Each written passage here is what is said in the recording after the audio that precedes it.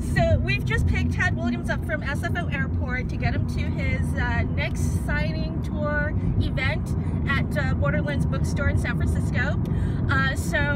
We just kind of kidnapped you in front of the airport. I was just walking down, headed to the taxi rank, and I hear Tad, and there's Cindy. It was quite startling. So the idea was that instead of asking you about the new book, the Witchwood Crown, we're actually going to talk about book touring, since we've sort of inserted ourselves in the middle of your book tour. So I know you have a longer tour planned in October in Europe, and you were in Seattle, yes, last night, right? Right. Okay. And you're in San Francisco today. Do you have any other stops in? Well, there's various and sundry things I know that I have set in around the Bay Area and stuff. I don't seem to have anything. I mean, this is all kind of mysterious to me because people just sort of call us up or send us emails and say, oh, and we booked this for you, or oh, we booked this for you. But there doesn't seem to be a concerted American tour thing going on, which I wasn't entirely certain about until fairly recently. So it's all kind of catch as catch can at the moment. So what was the first book tour that you went on? Which book was that for? Tail Chasers or Dragonbone Chair? Yeah, it probably was back around Dragonbone Chair or maybe even Stone of Farewell, I'm not sure. That was also back in the days where there was a lot more touring going on because, you know, the publishing industry's margins are much slimmer than they used to be, and one of the things that's very expensive is touring. So, because, you know, not only are they sending you out, they're paying for hotel rooms, they're paying for drivers, they're paying for all this kind of stuff. Whereas I got mine today for free. Well, yeah. I'm sure the publishers love that, right? We're happy to do it. Yeah, well. So, was touring, on your first book tour, was it anything like what you imagined? What did you think it was going to be like? You know, I really had no idea. I was just kind of, I tend to go into all of these things with just eyes open and just going, well, whatever happens, happens. So I didn't have any fantasies about, you know, there are going to be thousands of people lining the streets and flinging confetti at me like a returning astronaut or something. You know, I just went... I didn't know you wanted confetti. I could have arranged that. Well, yeah, no, I'm kind of past my confetti stage. Now I just want dog-like devotion from all of my readers and cookies. You know, other than that. Angela, where are the cookies? No, don't worry, because Maya Glick up in Seattle took care of that, and Maya brought me cookies, which I haven't even eaten yet, which are in the trunk. Well, I had one, and they were very good. But so, yeah, no, I never kind of have expectations. I tend to just want to see what's happening. And I knew also from having done a lot of book signings and things in the Bay Area that book signings are very strange things. Sometimes you will go to a place where it seems like there's every reason you should have a big turnout and you get like 4 people or something. Other times you go to little hole-in-the-wall bookstores, you know, in places, towns you've never even heard of, and for whatever reason, either because the bookstore's really good or because they have a really devoted, you know, science fiction following, or there's a, you know, a local college that you didn't know about where there's a lot of readers, and then you turn up and there's just tons and tons of people. So I just learned a long time ago that there's always, from a practical point of view, from a pragmatic point of view, there's always value in whatever event you're doing, even if there's hardly any people there. I mean, for one thing, they're the ones who came. You're not going to punish them because you didn't get as many people as you'd hoped to get. You know, that's the kind of the apex of stupid. But also there are, you know, bookstore people to me and the media people who take you around, because bookstore people and media people, you see them again and again, or they go to other places and they spread the word. So, you know, if you treat them respectfully and enjoy meeting them and get to know them, then they're going to remember you fondly. Whereas if you kind of are irritated with things and you're complaining, and they may be nice to your face, but they're secretly thinking, what a jerk you are, I'm going to tell everybody I know. Yeah, you know? Yeah. To be honest though, I'm fortunate in the sense that I've always liked meeting people. I love readers, I love bookstore employees, I have been or am both of those things, you know, and so I'm always happy when I go out to meet whoever comes. You know, I'm thrilled still to this day, I'm thrilled that anybody knows who I am and wants to come and hear me talk about my work or have me sign a book. You know, and people show up at the signings with, you know, every single book I've ever written, you know, and they thump them down on the table, and then the first thing they do is say, I'm sorry. That's what I forgot to do. You bring all your books to thump down on the table. No, but the first thing they do is say, I'm sorry. And I'm like, you're sorry for having a lot of my books and wanting to come and meet me and have me sign them? You know, I don't understand that kind of sorry. You know, that sounds like a compliment to me. So what was the strangest things that ever happened on a book tour? Because you've been doing this for a long time. Yeah. So you've been to a lot of places, Yeah, right? The weird thing about me and my readers, and yes, you should definitely take this personally, is that I don't think I've ever yet met a reader of mine that I wasn't comfortable with and didn't think seemed like a nice person or somebody that I could be like sitting next to on a bus and be perfectly happy about it. You know, we'd find things to talk about, and but I've definitely seen it. I mean, I remember way back, many years ago, I did an event with Clive Barker in Manchester, England, and it was the first time I'd met Clive, so we were sort of talking while we were signing, you know, kind of getting to know each other.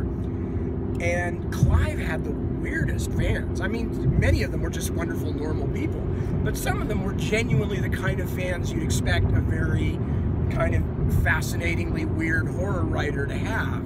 And so he was kind of, you know, I was saying, you know, do you ever have any fans who make you uncomfortable? Because I've never experienced that. And just as I said that, this guy in sort of full 1990 goth regalia came up and said, Clive, I made this for you. And like pushed this like bird carcass onto the desk with like some kind of weird knife or letter opener or something like jammed through it. Fortunately, I think the bird had been taxidermied or something, you know, but with all these weird things, little bones hanging off of it, and Clive just sort of looked at it and went, lovely, thank you. And as soon as the guy was away, he kind of pushed it over down the, you know, it's like God knows what might be crawling around inside that thing. And then later on, you know, a couple of years later at another convention, I met a Clive fan, and she was talking to me about how she loved Clive because he was all about understanding how pain is this and suffering is this and all that. And I was going, you know, I hate to disabuse people of their fondly held notions, but I actually know Clive, and he's actually a pretty normal guy, and he certainly wouldn't want you to hurt yourself, you know, and that would be the way he would want you to interact with his work. He may write about pain and things like that, but I don't think he particularly wants to go through it himself, at least not the involuntary sort, you know. I don't think he's a cutter or anything like that. And it kind of confirmed for me how lucky I am at the relative normality of most of my readers. So I don't really have that many... We can still surprise you. Oh yeah, I know. I shouldn't tempt fate, should I? Especially not when one of my readers is driving the car right now. Oh, you're not scared yet, Tad? Says Angela. Don't tempt me. But no, I mean, so most of my weird experiences are the kind of things like when you show up and the bookstore has gone out of business, you know. I had one tour where there was a kind of, it was not very well booked, and so, you know, things would cancel out at the last moment, or you'd show up and the bookstore was literally gone, boarded up, you know, and you're going, when was the last time the publicist checked out on this particular event? It can't have been very recently. But by and large, no, they're like I said, they're fun experiences for me. And this includes, you know, I've done book signings in many countries. And one of the things also that I always say to people is that, you know, if you get into what I think of as a horizontal community, meaning not a community based on where you live or something like that, but on interests that you share, you usually have more in common with those people, even in other countries, than you do in, you know, a vertical community of some kind, like people who work together, you know, or people who, you know, do in fact all live in the same neighborhood or whatever. So it's really interesting when I go, you know, I've done book signings in Asia and in, you know, lots of them in Europe and all over the States, and, you know, I mean, interesting places like Zagreb, Croatia, and stuff like that. And I've always felt very much at home because, first off, they're readers, And second of all, they like my stuff. And, you know, my books are me in a lot of ways. I mean, they're expressions of what I care about and what I think about. So most of the time, almost the entire time, I feel very kind of protected and enveloped when I'm in a group of my readers. I've always felt like, you know, these are people that I automatically have a connection to. And in fact, one last thing on this subject, Deborah, my wife, Deborah Beale, once said to me, you know, you're like the opposite of a police officer in terms of your job. And I said, that's a very bizarre thing to say, honey. What does that mean? That I run from trouble or something? She said, no, no, no. But in your job, you almost always see people in the best possible situation. You know, they're coming to see you. They're interested in you. They want to communicate with you. They want to be friends with you if possible. They love what you do. Whereas obviously police officers oftentimes see people at their worst, you know? And I realized that she's absolutely right. I have this very skewed view of humanity.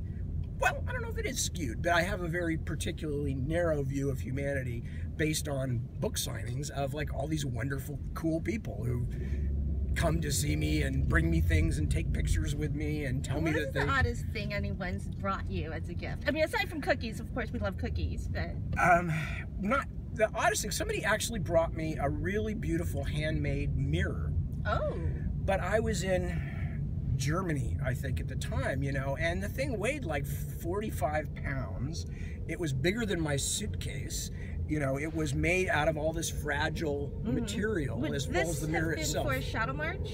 I think it probably was. I think it was probably around there, or it might have been Otherland, but it was definitely one of those two series. And so on the one hand, I mean, this woman had made this herself. It was a beautiful thing. On the other hand, she just sort of showed up at this thing and went, here, I made this for you. And there's this immense thing that, you know, and I still had 2 weeks of a tour left. Oh. You know, there's no way I can throw an extra, because especially in Europe, you know, you're usually traveling by train. So it's tough enough anyway with 2 or 3 weeks worth of clothing in a suitcase, running in and out of stations. You know, the escalators and elevators don't work. You're always going up and down the stairs with this gigantic suitcase. I wasn't going to throw another 45 or 50 pounds into it, so I had to get somebody from the publishing company there to mail it home for me. The other weird one that I think off the top of my head was somebody came to me at a convention or somewhere in Poland, or again maybe Germany, and they're after you, Angela. Yeah. They know. Welcome to San Francisco. They know. Anyway, somebody came to me at either, you know, a convention or something and said, well, I heard that you love whiskey and fishing, so I couldn't bring you like any fish, but I brought you this whiskey. And, you know, I've never been a whiskey drinker my whole life. The last time I went fishing that I remember, I was probably 9 years old with my parents, and we were at, you know, near Mount Lassen somewhere, and I caught a rainbow trout and realized that it really made me upset to kill something that I didn't particularly want to eat, because I'm not a fish eater by nature. And I didn't have the heart at the time to say, you know, I don't know where that information came from, but it's either a completely different writer or a really bad translator, because I can't imagine anything that I ever said that could be construed as my two favorite occupations were drinking whiskey and fishing. But it, you know, it was a sincere gift. So but was it good whiskey though? It was a very nice whiskey, as I recall. And what I did was I gave it to one of the people in the publishing company who did like whiskey. So I'm sure it went to good use. Again, it was something I would have had to carry around for 2 or 3 weeks. And my wife doesn't drink whiskey either. She's a red wine woman, you know. So, you know, I really didn't feel I had any choice but to give it away to somebody. I wasn't going to drink it. So I wanted someone to get this, since somebody had been kind enough to go out and spend whatever 30, 40 euros on a bottle of whiskey for me. So, you know, they're kind of things like that. But most of my stories are not horror stories. You know, they're mostly all stories about nice, interesting people in nice, interesting places. So, kind of boring, really. Does anyone come out in costume to your signings? Not specifically. Once or twice, I think. But again, I have this. My fandom or my readerdom tends to be people who are really book people. you know, as compared to people who are costuming first and foremost, or they're into the visual side of things or whatever. I mean, maybe that's because I write these huge books, and because nothing of mine has ever been on television yet. But, you know, they're very much, they tend to be readers, so they're people that look like the rest of the people in the bookstore. And it's only, you know, when you speak to them, you find out that they have this unspeakable, disturbing habit of reading Tad Williams books. But other than that, they're almost normal. So not too many, yeah, almost. Almost. I did use the qualifier. So, oh dear, that's a really nasty looking accident there. Yeah. Somebody has flipped their car upside down, but it looks like they've gotten them out of it, and there was no fire or anything. So wow. We'll keep our fingers crossed. Everybody's okay. San Francisco. San Francisco. Well, big city driving. So you have a longer book tour scheduled at, in October, right, in Germany? Yeah. So what all, do you know where you're going yet? Or? Well, when I go to Germany, I usually do quite a few cities, because, you know, as some of my readers know from reading things that I write online or whatever, I'm quite well known. You have a huge following in Germany. I do. I've been very lucky. Part of it was good timing. Part of it was having a brilliant publishing company there, and still having that same brilliant publishing company. But so I'm going to Germany, I'm going to Belgium, I'm going to the Netherlands, and I'm also going, where else are we going this trip? It's not Poland, is it? I've just gone blank. It'll come back to me, but four different places. And so it'll be a fairly busy trip. And Deborah is England. Sorry, of course. Oh, England. Yeah, England. Well, you know, I don't have to practice any of my other languages for England, so I forgot it for a moment. No, they basically have just kind of amalgamated, you know, just again because it's expensive to fly an author over and put them up. So if you can split the cost with several other publishers, especially with me because I eat a lot, so. And Deborah's joining you on this trip. She is. This will be the first time she's ever done a full-long tour with me. She's gone with me to the Netherlands for an event, and she's gone with me to Germany for an event.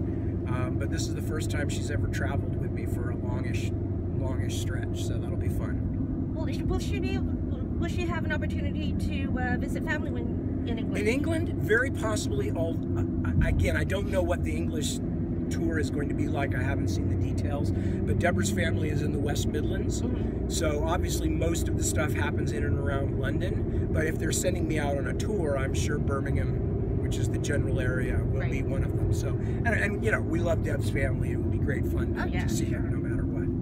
So you're also going to the Netherlands. I didn't know that. Another place that, and I think the Belgian trip is connected to the Netherlands. So Netherlands, I would imagine that would be Amsterdam area. Well, again, I don't know what they have planned yet, but if they're sending me to Belgium as well, then my guess is there will probably be several stops in the Netherlands and then over to Belgium. So, you know, I may very well do so that's going to be a Rotterdam as well, and Den Haag, and who knows. So that's a pretty long trip. It's like 3-4 weeks. Yeah. Yeah, wow. It's pretty much the month of October, and none of our kids have gotten their driver's licenses yet. So we keep giving them these dire warnings about, like, you know, guys, we're not joking when we say we're going on a trip in October. It's really going to happen. We're going to be gone most of the month, and if you can't drive, you will starve to death. You know, or you will have to. You know, grocery store Safeway does home delivery now. Shh. Oh, sorry. God, please. This is the only. Maybe we should cut that out of the. This is the only stick I have. We've been doing this with our oldest for like 2 years now. Everywhere I go, everybody I talk to anywhere near my age is like, yeah, the millennials just aren't interested in driving. It's like none of them are in a hurry to do it because I guess, you know, with all the new technologies. Which is really, you know, because for us it was like as soon as you turned 16, it was like, oh, I'm driving. Literally on your birthday in my peer group, you were at the DMV because it was your 16th birthday and you wanted your license and you'd been ready. You know, you'd already had 6 months of learner's permit and you were ready. But yeah, I mean, I think the combination, the fact that they can, you know, I came upstairs the other night and they were talking with one of our very close family friends, who's my oldest, his best friend, and the audio was so good, I thought he had showed up. and you know, was just sitting on the couch with them. I walked past, and there's all of my kids, and I hear Max's voice, this friend, and I just kind of went, "Oh, hey, Max," and walked past, and somebody pointed out to me when I went back through, because I asked him another question. They said, "I don't think he can hear you because there's too many people talking on this end." And I suddenly went, "This end?" And I went, "Oh crap, he's not even here." You know, I just thought he was in the house. Yeah. So, you know, obviously the pressure is not so great, right, you know, for this group to get out, because they can bring in almost everything they want. Most of the things they're interested in doing have an electronic screen attached to it.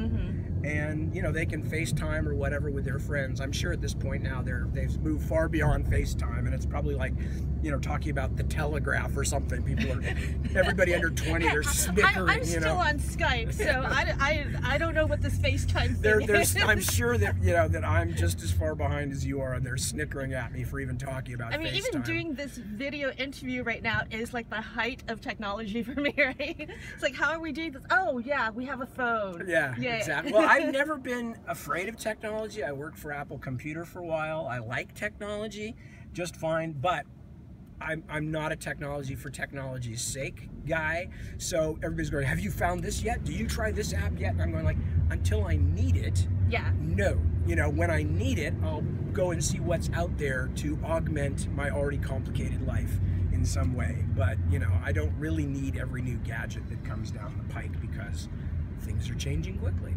So how do you pack for a 4-week trip? Well, that is actually a very good question, and there's the main answer is wear a lot of black. That's so everything matches. Everything matches, and it doesn't show all the wine stains and, you know, the bits of pasta sauce, and, you know, you can just scrub it off. You notice right now I'm wearing black jeans. I can't tell you how many things I've spilled on these just in the last 48 hours, but, you know, you just get a washcloth and some water and just wipe the spots off, and it doesn't really show. Yeah, that's one thing, because the other problem with touring as compared to going to visit somewhere for a month is you get no opportunity to do laundry. Yeah, because you're going one place to another, exactly, to another, so you don't really have any downtime. You're never around long enough to pick anything up again. So yeah, you try to find things that don't show stains. If you're on a really long trip, sometimes you just figure, I will buy a couple of new shirts while I'm on the road, so that I have at least a couple of nights where I look relatively unwrinkled. And you take a huge suitcase, which is what I always do, and you pack in a very, like, what do I know I'm going to absolutely have to have, you know, and anything I don't, I'll buy some, you know, I'll buy some more socks or whatever if I need them. Yeah, that's always my thing with socks and underwear, is like, how do you have enough? Yeah, exactly. And really at a certain point, you know, in a trip that long, if you're not going to get to wash anything, you're going to be buying more stuff. But, you know, that's the main thing, is just take a big suitcase and hope you don't have to go up and down too many, you know, train station or airport stairs. Yeah. Because it's hell on the back. And, you know, you wear a lot of dark clothes, and everything has to pretty much go with everything else. You know, you just, you know, if you've got, you know, if you got one pair of shoes that has red shoelaces, then basically you better not take anything that doesn't go with red. You know, I mean, at least as an ornament or something, you know, something that works with that. So yeah, there's no big secret to it. I wish I knew some really useful way, or that I'd found self-cleaning clothes or something. Oh, wouldn't that be wonderful? See, and that's the kind of technology that when that happens, yes. Right, when that happens, I will be on that sucker like white on rice. I will just be there. I'll be like, give me 50 of those now. Right. You know, but until something like that happens, it's like, no, you do it the old-fashioned way. Well, I think we are nearing our destination. San Francisco, I am in you again. Yes. So thank you so much for letting us pop this interview on you, surprise. Yeah, thank you for surprising me in such a nice way. So when I was in my airport mode. Yeah, hopefully we'll have this up on YouTube like real soon. It doesn't matter, because I will never look at it. Oh. The last thing I ever want to do, especially when I've been touring, is watch me talking about myself. It's boring enough having to talk about myself, but having to watch me talking about myself is really, I would rather have somebody take a power drill to the back of my skull and just start digging exploratory holes, you know. I just like, it's because when I do a signing or something, and there are a number of very brave, very strange people out there who want to take pictures with me, And that's absolutely fine with me. I'm always happy to accommodate. You know, I want to make sure people get a picture that they like, so I'll tell them, have a look at it. You know, if you don't like it, we'll take another. But then they always want to show it to me, and I'm like, I don't want to see me. I'm so bored with me, you know. And every time I look at me, I'm older and weirder looking. So, you know, no thank you. If you guys want it, that's great, and I'm happy for you. But please don't make me look at myself or listen to myself talk. Okay, we'll just tell everybody else. That's when fine. We have it. I always appreciate that. If it's anything that helps me find readers is just good. I love it. Thank you, Tad. Very welcome. Thank you.